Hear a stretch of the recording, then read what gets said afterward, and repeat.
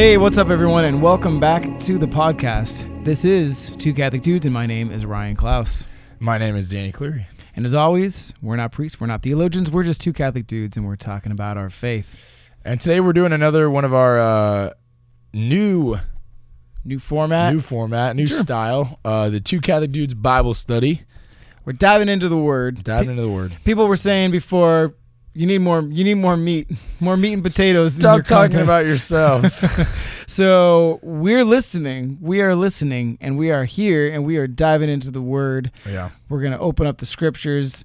Well, we got some really good responses from our previous episodes on the parables and on encountering God in the whisper. The Book of Kings. Yeah, dove open Kings. So we're gonna chat today a bit. Tell the good people. Today we're gonna do one of the more well-known popular scripture stories, parable, the lost son. We were going to incorporate, or the prodigal son. We were going to incorporate this in our parables episode, but we figured there's so much to talk about and unpack from this scripture and that we can relate to in our lives today. We just thought we'll just do a whole episode. Do the whole episode on the prodigal son. On this one. So it's late, you guys. We're trying to do a marathon today. That we are 2 days before, in our time, not in podcast time, but in our time right now, 2 days before the March for the Martyrs, which is on September 5th. So right now it's September 3rd. We're trying to knock out 4 episodes because we don't get to see each other too often. Yeah. So Danny's here for a few days. We're trying to knock out 4 podcasts in these couple days that we're here together. But, it takes a lot of energy, a lot of effort to do these. We talk for between 40 minutes to an hour. Yeah, roughly. And that takes a lot. Like when you're giving your all, Well, these podcasts, for some reason, they take a lot out of you. I remember when we would do, there was a couple of the times when you first moved down here, and I would come down and we would knock out 2, back to back.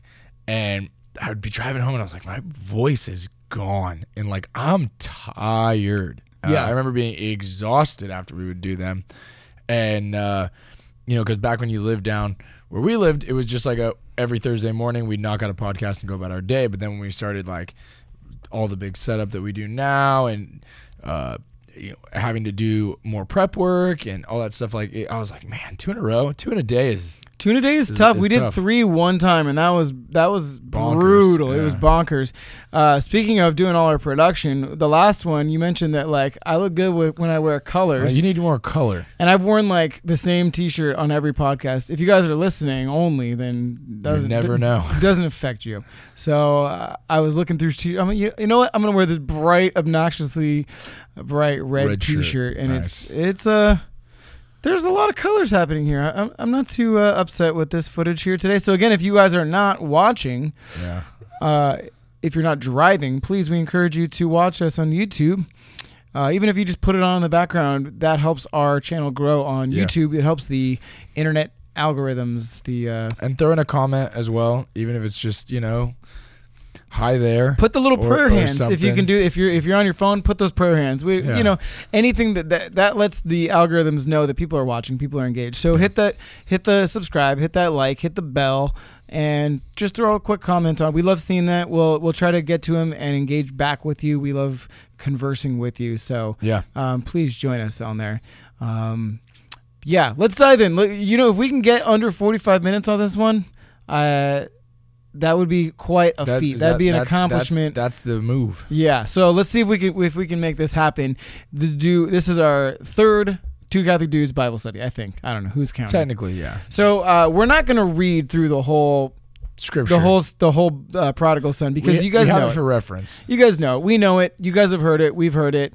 I mean, if you've grown up Catholic, Christian in any way, shape, or form, you've heard this story, right? Yeah. This is the pinnacle parable. I would say it's the second most popular after the lost sheep. Yeah, but this one, the lost sheep is super well known, super powerful, quick and to the point.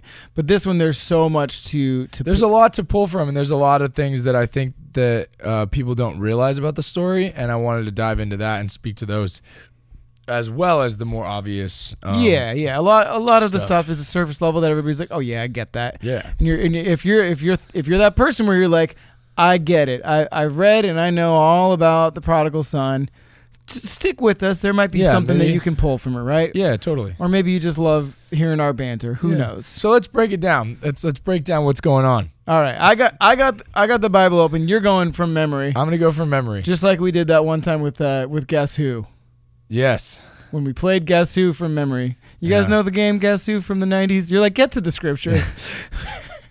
Okay, get to the scripture, Danny. So where does this start? We're setting the scene. Set the scene. Okay. There's a man. He's got 2 sons. Great. 2 of them. And one of them goes, "Hey, Dad, I need my inheritance. I need the money that I would get if you died, but I need that now." Okay. I'm going to stop right there. Okay. First of all, do we know if it's the older or younger son? Does it say? I don't believe it says. I'm gonna look. A man had 2 sons and the younger son. Okay.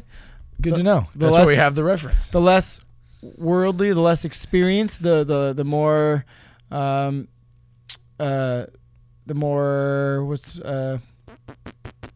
less experienced son. I'm just gonna go for that, for lack of better words. It's late. Okay, so the important thing you said, he asked for his inheritance though the father was still alive, because you would normally get an inheritance after the passing of your parents. Your father, well, in those days, like just your father, right? When your dad dies, you get the inheritance. But so him telling his father, "Hey, yo, I want my inheritance early. I can't wait for you to die." You know what he's saying is, "You are dead to me." Yeah. Wow. You're dead to me, Dad. I want my money now, so I can go off and do my own thing. Right. I'm not working on your farm anymore. So in his heart, his father, his father was dead to him, and that's really the deeper meaning there, and we pass over that. Yeah. This reading is pretty long, right? Yeah. When you hear that at the mass, whatever Sunday that is, you're like the prodigal son. You're like, oh boy, better. It's gonna be a long one. It's like, oof. You stretch, gotta, but it's like on Good Friday when the Passion's coming. But it's so long, and so often we skip over those little details. But it's not till you dive open and stop after each kind of line and say, what is that? What is the deeper meaning there, right? Yeah. If you just breeze through it, you'll get the big chunks. Yeah, you'll get the major points, but that's a big thing right there. That's a huge thing. His dad was already dead to him. Yeah. To him. Figured that. He was still. Yeah, because he wasn't planning on coming back. Right. Just take his money and run. And then what happens after that? What does the father say? Father says, all right. Here you go. Here you go. So what would a normal dad in that situation do? Like if you asked your dad my dad right now and said, "Dad, give me your inheritance. I'm out of here," my dad would just say, "You're out of here." No. There's no way my dad would do that. Say, "Son, I love you," but no. But that's no way. That's ridiculous, right? Yeah, he would try to talk me out of it, I think. Or, right. He try to talk you out of why are you doing this? But there's no way. But it's a simple answer. The father says, "All right, here you go, no questions asked." Crazy. I know, and if you even told your dad, "Dad, you are dead to me. I want my money that I'm gonna get when you die, because in my mind you're already dead to me." And for the father at that point to say, "Oh yeah, here you go, son," which is crazy. I love you. Here you go. It's crazy because I get it, like your kids and you like the family, but it's like nobody owes you anything. You know what I mean? You got to make your own way in this world, and like I historically maybe it was different and things like that, but like it's always something that I thought I was like, I would never have the audacity to say that to my father. Like, give me what you owe me. Like he owes you nothing. He raised you and gave you everything. There's got to be something that it's the younger son, because I know the oldest son has the most rights to everything. Which is actually me. I joke with my dad all the time that the estate is mine. Right. His house will be mine. Yeah. So the eldest son would get most of everything, but does it say is it half? Is it so the father divided the property between them. So there's got to be something there that he has 2 sons, and probably in those times the older son would get the lion's share, if not like all of it. Yeah. And he said, not only, okay, I know that you said that I'm dead to you, but I'm going to equally split this up. We're going to equally split this up, right? Yeah. So he takes it, heads into wherever he's going. I'm going to stop again. I always made the joke that was he went to Vegas. And, right. Well, how is this speaking speaking to us today. Yeah, exactly. Right? He went off and squandered all of it. Yes, I want Quickly. to look at exactly the wording that it says, though. It says, after a few days, the younger son collected all his belongings and set off to a distant country where he squandered his inheritance on a life of dissipation. The key word is to a distant country. I would argue that the key word that you said there is you spent it on a life of dissipation. Well, yeah. So those are I think the underlying, the more subtle thing that I want to look at, because squander, yes, we get it. Dissipation, so basically wasting your inheritance on. I think I think there's a deeper thing than that. Okay, go ahead. And well, let's get to your point first, because we'll go in the order of the story. Yeah, I understand the point of like a distant land, because we know that God is always here. You know, we're either moving towards God or we're running away from God. So that the point that they're making there is the distance that he left his father. He went away from his father. He was with God. Yeah, he had everything. He said, wanted. "God, you're dead to me." Or dad, father, right? Right. You're dead to me. I'm gone. And he went off to a distant land, as far away from God as you could get. Think of it like in the Old Testament, Israel is God's people. That's like his land, when the people there are like with God. And then when they're removed and they're enslaved in Babylon represents everything far away from God. So it's that kind of symbolism is we are so far away. We're enslaved in a land of sin. Sure. You know, that's where I read that. Yeah, I think that the part where he says where he squanders inheritance in a life of what was the word? Dissipation. Dissipation. Is so, and this is how I explain it when I talk about it, is all of us as human beings, we're looking for a life, we're looking to be fulfilled, right? We're looking to be filled up and fulfilled in our life. Nobody wants to feel empty. Nobody wants to feel alone. Nobody wants to feel like they don't have a purpose. And I think that the fulfillment, especially with young people, I imagine that in the story, the son is young, you know, that we as young people, we will look for fulfillment in everywhere. Maybe it's having a lot of friends. Nowadays, it's having a lot of followers on Instagram, getting a lot of affirmation. For some people, it's turning to substances, because for that short amount of time, we're kind of filled up for a second. But what we fail to see is the lasting fulfillment that we desire. Most of these worldly things, this life of dissipation, we may be filled up for a moment, but it isn't lasting. It will go away, and then you will be emptier than you were when you went to it in the first place. I think so. We look at this person is empty because he doesn't know. He doesn't realize what he's leaving, what he's got. And then he goes and he takes everything and he squanders it, trying to fill himself, not realizing that he's just... You can't fill yourself as quickly as you're emptying yourself. He's trying to fill a God-sized hole. Somebody said that once, and it really spoke to me.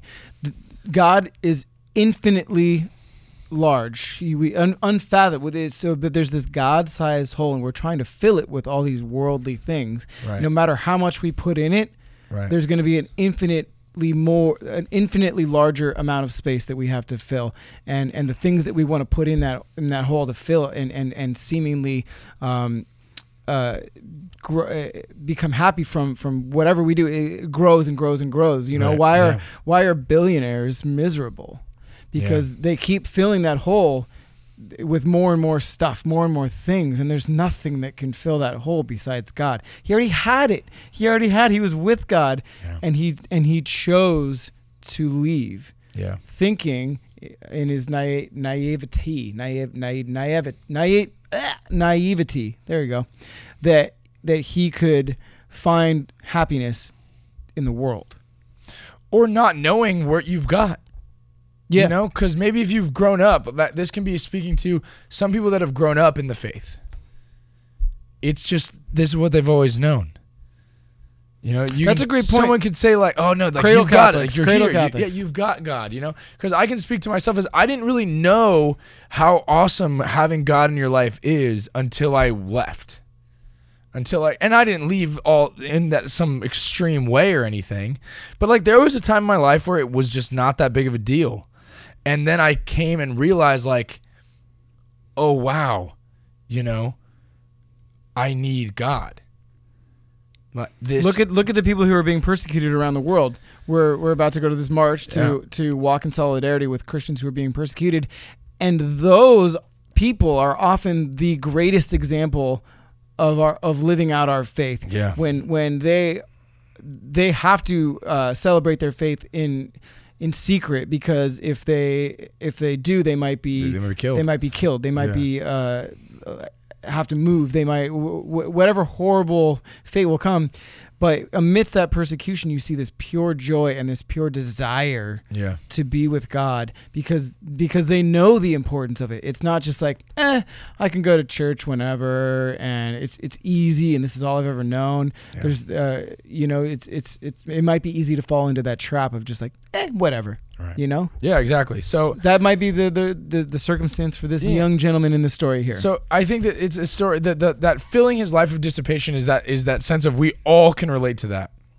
We all go through parts of our life where we're trying to fill ourselves with things, as you're saying, fill this God-sized hole with human things that will never fill it, that end up emptying us, especially nowadays, like the young people of this world, like, you know, you people in their 20s and 30s that are just like wanting to go out and do things, and social media is the key, and being involved in a hookup culture or substance abuse kind of culture where these things are glorified in music and television and movies and just the overall lifestyle of what you think you need to live, and that ends up just being a life of just emptying so that's the next line. That's the life that they're living. That's the next line. When he had freely spent everything.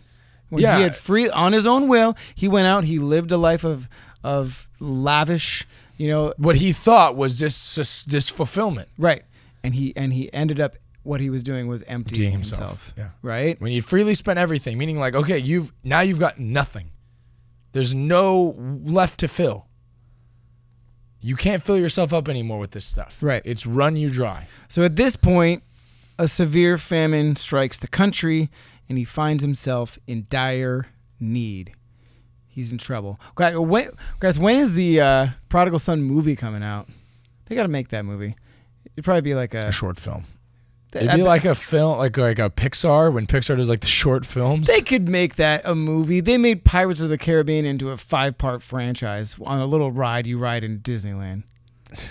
I love those movies. You know what I mean? When I remember when that first movie came out, I was like, "No, how is this possible? How are they possibly making a movie? I ride this little rinky-dink ride down this little.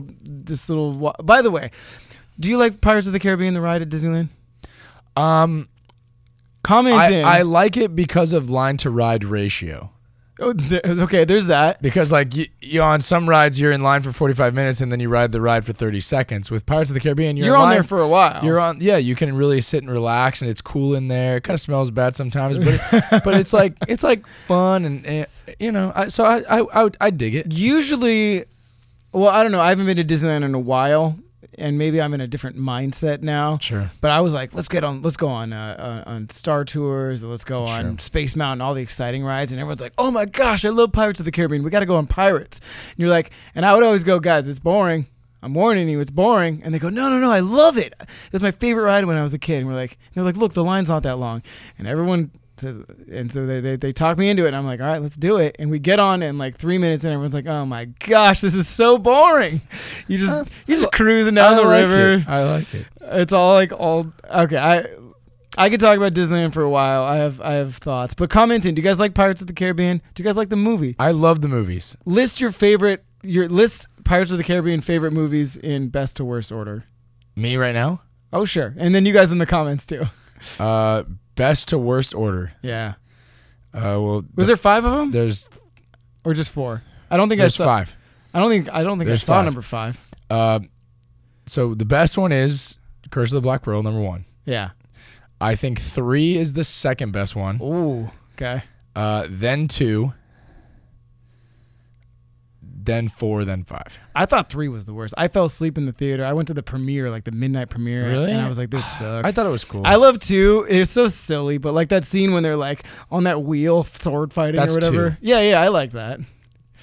Back in the day. Anyways, Pirates of the Caribbean. 1 is hands down way better than any of The them. original. They could have just stopped at one, but then again, they made $1 billion. So my point is, they could totally make this. They have way more here to go on than Pirates of the Caribbean did, and they made that. So they could make a. We can make a Prodigal Son franchise. Okay, a 6-part movie franchise with prequels and everything. Prequels, right? All right. So get to work on that. So the point is, there's a famine. There's a. In true Two Catholic Dudes style, he's got nothing. We sidetracked a bit. Thanks for sticking with us through that. Famine hits the land. He's in dire need. He's got nothing. The movie critics are in. This is a tough time for him. Okay, so where are we at? He had to hire himself out to one of the local citizens who sent him to his farm to do what? Feed the pigs. He tends to the swine. He feeds the pigs. Which, in the ride, Pirates of the Caribbean, there's that really famous scene where the dude is sleeping with the pigs. That's right. Maybe it's him. Yeah. Maybe there's and in the movie, is there a connection? The main character, like one of the main characters in the movie, they find him with the pigs and like throw water on him. Oh yeah, what's his name? Gibbs. So yeah, we're still going. Just wanted to make that parallel. We'll have a full. We're gonna start doing movie reviews, but with a Catholic twist. What if each episode is a Bible study / movie review? Would you watch that?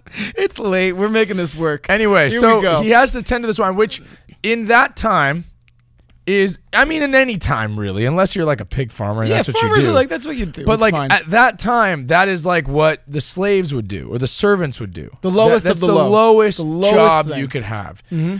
And obviously we know that this guy, this son, his father had money. He if you had enough money to give him his inheritance up front, so he came from wealth. Yeah, exactly. So now he's doing this really low level job. It's even worse than that because the line is, and he longed to eat his fill of the pods on which the swine fed, but nobody gave him any. So he didn't even. He was lower than the pigs. He couldn't. The pigs, feeding the pigs was more valuable to the owner than feeding this person. Exactly. So it's just that it's that dramatic image of having everything in God to having literally absolutely nothing, being so empty that you're lowest of the low. Yeah, I think there's another point to it too, is that the value that the world had in him, that saw in him. Ooh, I like this. I like where you're going. It wasn't even like you're not even worth. I'd rather feed my pigs than feed you. Yeah. Like he was the value that the world saw in him. He had everything, right? This lavish life, and then as soon as he had nothing, the world looked at him like he had nothing. Mm-hmm. You're lower than my pigs. Wow. Just the value that the world put on him when he all of a sudden the earthly possessions were gone. How the earth valued him, how the people of the world valued him. Do you think it's like the way that the world viewed like pirates back in the day? Probably. No, they were like criminals. Pirates were criminals. They were romanticized in the movies, but like pirates are terrible people. Horrible. So moving on. Anyway, so let's. What's the next part? Get to it. Coming to his senses, he thought, "How many of my father's hired workers have more than enough food to eat? But here I am, dying from hunger." So we move on to again. We know he came from wealth. Yeah, his father could afford servants. Anything he wanted. Anything he wanted, he had. So that realization of like, think of like the people that work for my father. I didn't work for my father. I was my father's son. They're all eating their fill. They're being taken care of tonight, and I can't even eat what the pigs are eating. That's rock bottom. That's bottom. Biblical rock bottom, right, folks. That's right, and that's what it takes. In like these 12-step programs or whatever, yeah. like to get to that realization that you have a problem, you got to hit that rock bottom. So sure. Our character here from our parable cinematic 6-part series has hit rock bottom. This is that moment in episode 2 when you think things can't get any worse. You have to stop with the pirates. That part's over. You keep trying to get back to it. Yeah, you don't know the movies that well to do these parallels. Okay. All right. So he's coming to the realization that oh, maybe this was a mistake, right? Yes. So here I am dying from hunger. I shall get up and go to my father, and I shall say to him, Father, I have sinned against heaven and against you. I no longer deserve to be called your son. Treat me as you would one of your hired workers. All right, that was a lot. But that part's important. It's really important. That stands up. He stands up and chooses to go back. He acknowledges his faults. And I think that's a big thing that we can all recognize. Is it's not just, because we all know the end of the story, what's going to happen. He goes to his dad and his dad welcomes him and everything, and we'll get to that. But the point of the matter is he stands up in his filth and his sin, and he acknowledges, I am going back. He didn't get a telegram, a phone call, a postcard. Nobody went, that said, it's time to come home now, son. He recognized within himself, in his own heart, he looked within and went, I need my father. Mm-hmm. I need my father. But then he recognized too, a singing telegram coming, and okay, go on. No. So he recognizes here too, that this point of, he allows the way that the world views him to be how he identifies himself. Well, I'm not worthy to be my father's. I'm not his son anymore, right? Because the world has told him he got so beaten down. He's so belittled, so emptied that that's how he views himself. So then he says, I'm going to go to my father and say that I'm not worthy, but I need anything I can get, because that's what, he sees himself because that's the way the world has now told him to be. There's a little bit of that and a little bit of humbling yourself, because if he went back to his father, it was like, he's like, Dad, I'm so great, I deserve to come back. Sure. You'd be like, I think it's a bit of both. Settle down. I don't know. Bit of both. I think so. Either way. Okay, so, but yes, he made that decision. He's like, he made the decision. This ain't it. Yeah. This ain't it. I got to go back, right? I no longer deserve to be called your son. Treat me as you would treat one of your hired workers. And so he's assuming when he goes back that his dad's going to be like, oh, guess who's back? Yeah, like, how'd it go? Whoa. Look at you, all swined up. Swined up. He's probably still covered in dirt and mud and grime and whatever swine stuff, like super gross, right? So he's assuming his dad's gonna be like, yeah, like you can come back, but like, there's a pickaxe, get to work, right? Yeah, right. And he would be like, that's enough for me. There's something to that as well, is like our humbleness of like, where I'm willing to do what it takes to get back, right? I'm that desire I will work hard. You put me to work, but I desire to be with you so much that that I'm willing to do whatever. We got to take a break. I don't want to go too. We got this. We're coming back. All right, we're back doing our Bible study, talking about the prodigal son and kind of Pirates of the Caribbean, and we're gonna get we're about halfway, 3/4. We got this. So we're gonna bring it home. We're ending it with here, or where we left off was that the son is covered in his filth.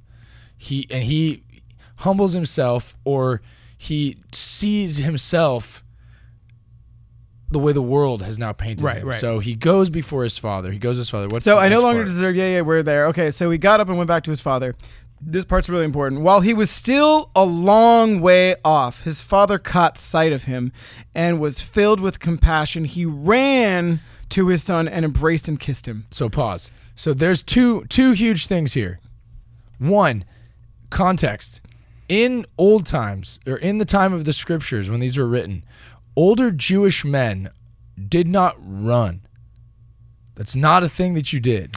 Apparently, jogging, it's just like running for a long but you didn't run is the point. Is like you didn't, like, there was no reason for that. Right. The physical fitness wasn't a thing. People weren't working out. But it was to, like, that's what the hands did. Right. They hustled. You were a man of, you could take your time. Exactly. You I love that. I never really thought about that. And he doesn't matter. He ran to his son when he was still a long way off. So it's not like, get back all the way over here. No, he was still technically on his way back. And the father went out to meet him because he knew, he saw, my son's coming back. I'm running to him. And that he embraced and kissed him. Remember, folks, it was not a, so glad you're here, take a quick shower, and I'm happy to greet you. It was embraced, kissed, intimate, like, I love you, in his utter filth. I imagine all of his mistakes. I imagine one of those Hallmark imagine one of those Hallmark moments where, like, he's running full speed at him, and then the son starts running, and they meet, and he grabs him, and then they do they spin around while he's like embracing him. Sure, yeah, I guess that's possible. That could happen. The point, and the point is it's that I think that we want to make is, it's not about, you don't need to be cleaned, right? Exactly. He's a mess. His life isn't fixed. Yeah, he acknowledged that his life was a wreck, but his life's not fixed. He's not put back together. He's still messy. He's still failed. He's still sinned. He still did all these terrible things. He has not made it right. He's not even asked for forgiveness yet. He just showed up. And was embraced by the Father. Keep going. The other point I like that is that the part where he's running, I've heard this before. It's because he had to make the son had to make all the effort of like traveling back to the land, right? Sure. And whatever that journey was for him, he had to make that effort. But as soon as the Father caught his eye, he bolted at him, right? But so that's this saying that I've heard before. It's like, us here on earth, us as human beings, we need to reach up as high as we possibly can to heaven, as high as we possibly can, and God will reach down the rest of the way. Right. And it's and sometimes we think we can reach. I heard this the other day. I was listening to a podcast, and they said if you're talking to a group of people in a audience or whatever, and you say, I want you all to reach up your hands as high as you can in the air. And then everybody does it, or seemingly does it, do it. Then you go, all right, now I want you guys to reach up even further. And like everybody will somehow manage to reach up further. Because like subconsciously we don't give our full effort or whatever. So we need to pretend like we were at that convention or whatever, and he asked us 3 times and we reached up as high as we possibly could. So, but the point is that he made a lot of the effort to come back to the Father, but as soon as he caught his eye, he ran right back to him, right? Yeah. Okay, so there's a lot of good points there. All right, but this part's really crucial to the story. His son said to him, "Father, I have sinned against heaven and I sinned against you. I no longer deserve to be called your son." Like he was thinking earlier. Now he actually said he rehearsed it. He was just saying that the whole way he was walking back. He rehearsed it. I've sinned against you. I have sinned against you. Hopefully he said it better than I did all 3 times I tried to say that sentence. I said it backwards or something. Okay, but his father ordered his servants, "Quickly bring the finest robe and put it on him. Put a ring on his finger and sandals on his feet." Stop, so because we're probably gonna. But so imagine that. So now we go back to the father. Not only he ran to him, he embraced him in his filth, and then the son is like, "Hey, well, I am the worst," and the father doesn't go, "Yeah." When yet he's not yet gone. You do suck. You did do bad things. You do suck. Like he hasn't, not once. Right. So far, all he's done is embraced him, and then said, bring him the finest things, royalty, all things value, all things right that were value and symbols of royalty. Let me show you. Let me make you right now. Let me remind you how valuable you are to me. That's what God does. Is when we come and say we're nothing, God goes, "You're everything. You don't have to do anything. You're everything by showing up to God." Just by being there in all of your disaster and everything in your life that's bringing you down, that's hurting you, that you think makes you filthy and unworthy to stand before the Father, he puts the finest robe, the best ring, and says, "You are valuable just how you are now." God dresses you up and makes you valuable. You don't have to do it yourself. God does it. God commands it upon your life. That's so powerful. Carry on. That was a good moment. I specifically didn't interrupt because I wanted at least one good soundbite of this episode of me not like interjecting with something stupid about Pirates of the Caribbean. Great job. I appreciate that. Sure, man. This next line goes with what you're. This is continuing on that symbolism. Take the fattened calf and slaughter it. Then let us celebrate with a feast. Now, feast often. Jesus keeps talking about feasts. He talks about the kingdom of heaven is like a feast, right? It's important. It's a celebration. It's a big deal. They don't happen often. They need a reason, you know. And the fattened calf, that means that like they've been waiting a while. Like this is an important time to do that. You know, and the calf, that's like good quality meat.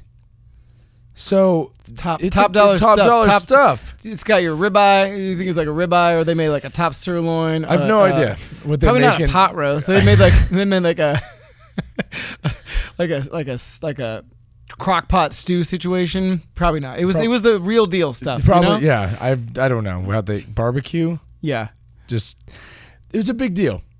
Very important animal to be. Comment given. in. What's your favorite kind of beef way to celebrate or way to cook up a fattened calf? All right. All right. So then how do you like your fattened? How do you like your fattened calf? You want? That's what I'm gonna order next time I go to the restaurant. You want like a Can I get my fattened calf medium rare? Give me your finest fattened calf, please.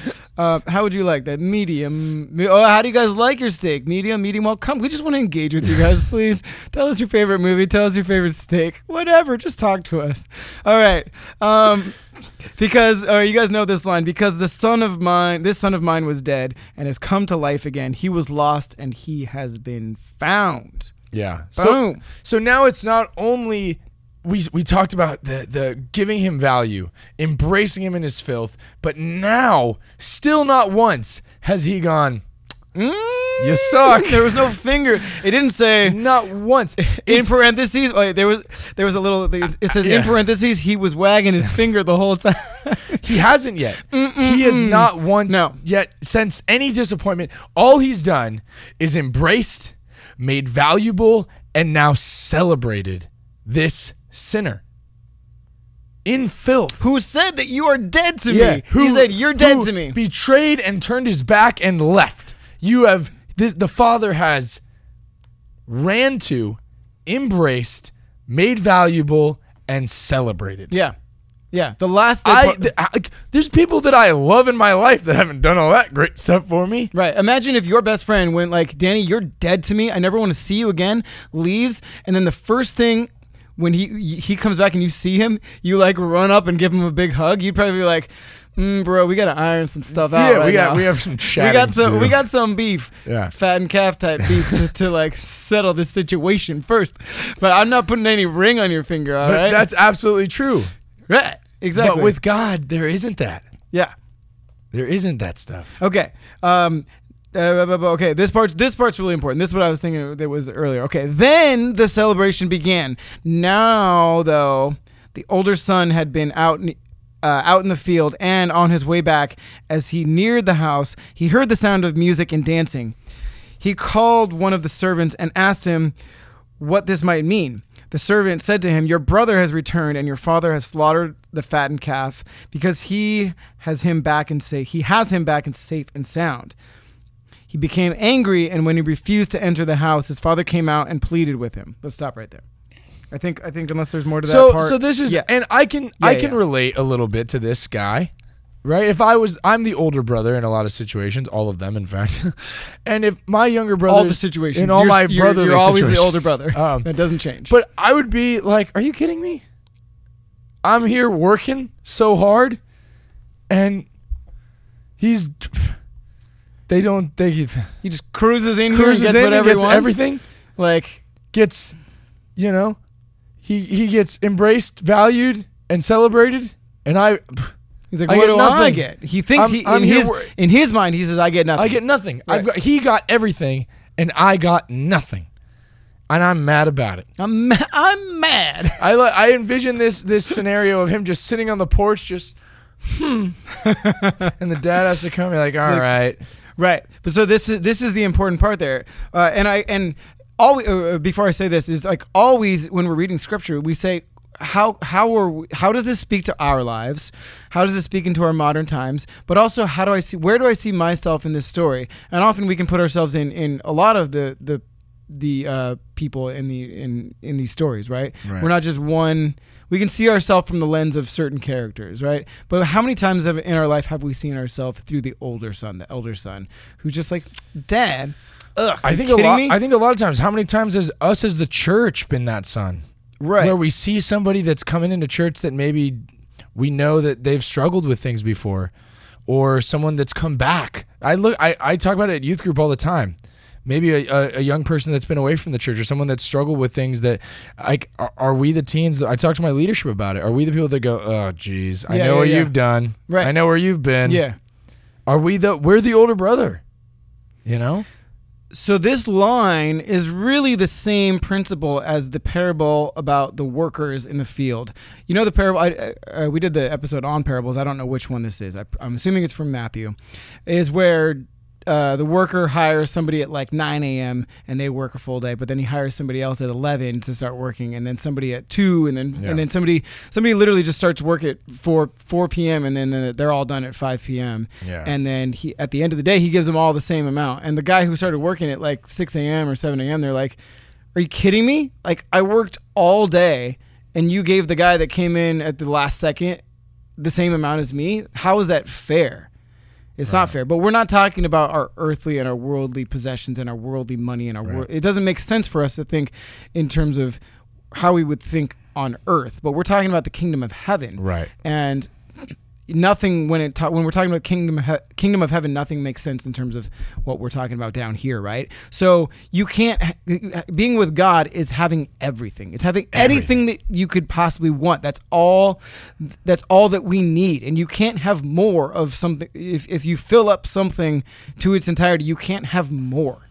So this older son, just like the worker at 6 a.m. or noon or 4 p.m., they all eventually got everything that they could ever desire and want, no matter when they got it, right? So the older son always had everything.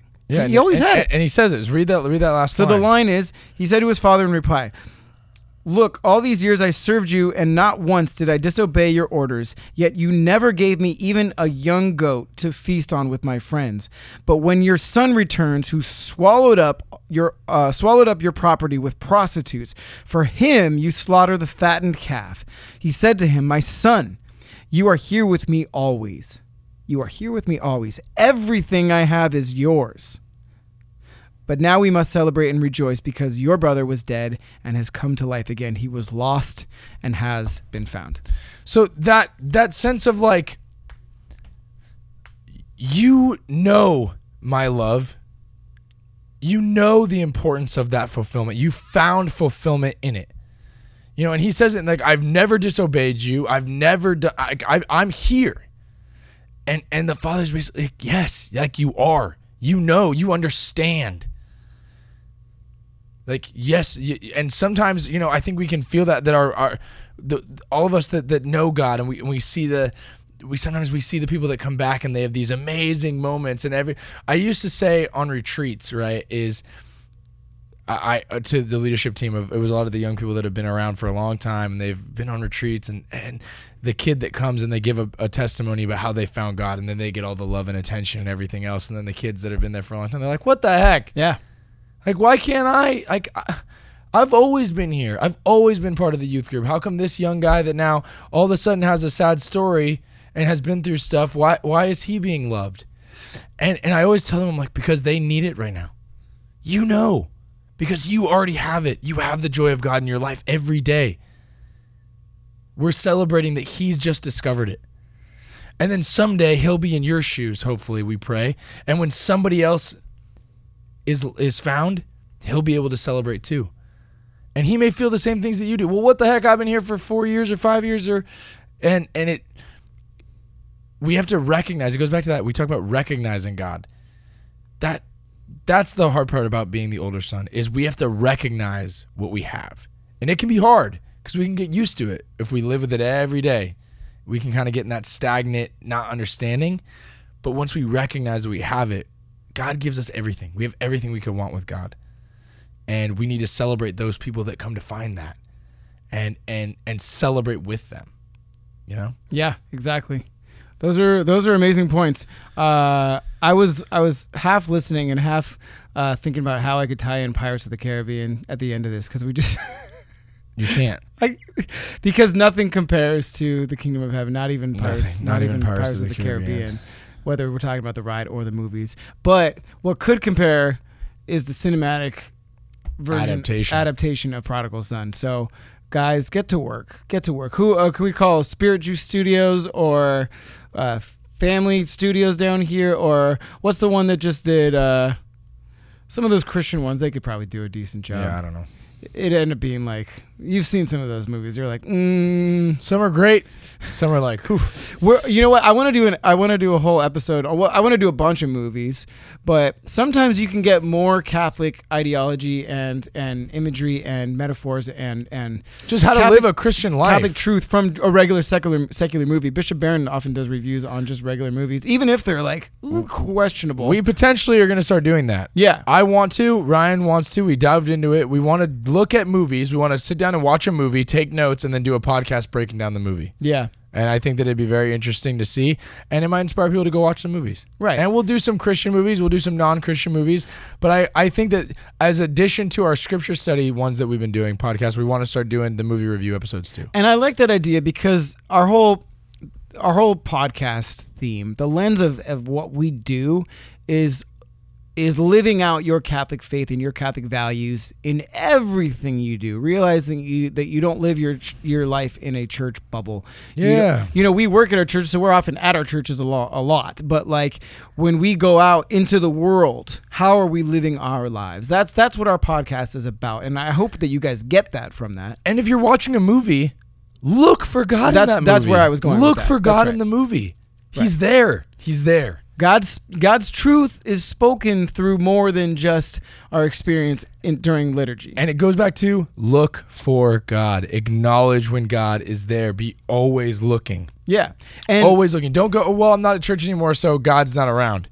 No, God is there. God is look everywhere. He's there. He's actively pursuing you. We need to be actively pursuing him in our life, no matter what we're doing or watching. That's right. Whether you're watching Pirates of the Caribbean, or reading scripture. You know, so but like I like that you said you have to actively think about it. You have to actively pursue God. You gotta run back. You gotta lift up as high as you possibly can, and then lift a little bit higher. And God's gonna come down, and you're gonna realize that he was with you all along. But like He's there. He's gonna come and encounter you, like we talked about on the last episode. Well, we go back to the scripture. Like we have to go. I need to go to God.